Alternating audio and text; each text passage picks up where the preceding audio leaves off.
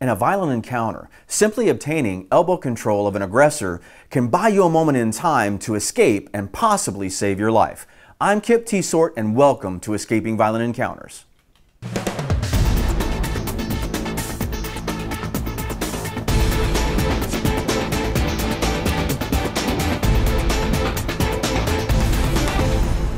So samurai warriors understood a principle known as elbow control. There's an old martial arts saying that's been around for a long time that says, "He who controls the elbow controls the warrior." Now, it's not our job to control anyone, but the concept and the principle is still strong.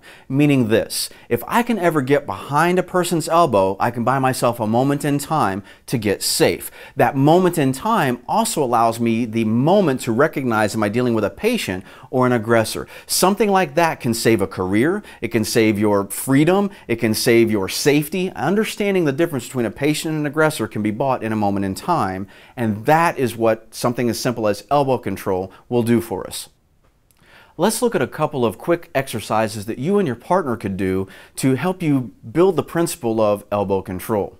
Stand with your partner face to face, and all I'd like for you to do is to reach out with your right hand and touch their right, and simply pin it to their body and begin to move them across your body as you step out at an angle. The next thing you can do is have your partner sit on the stretcher while you're seated on the bench seat. Try to take and pin their elbow to their body. This shows you how much movement and how you can get to a safe area in that moment in time just simply by pinning a person's elbow to their body.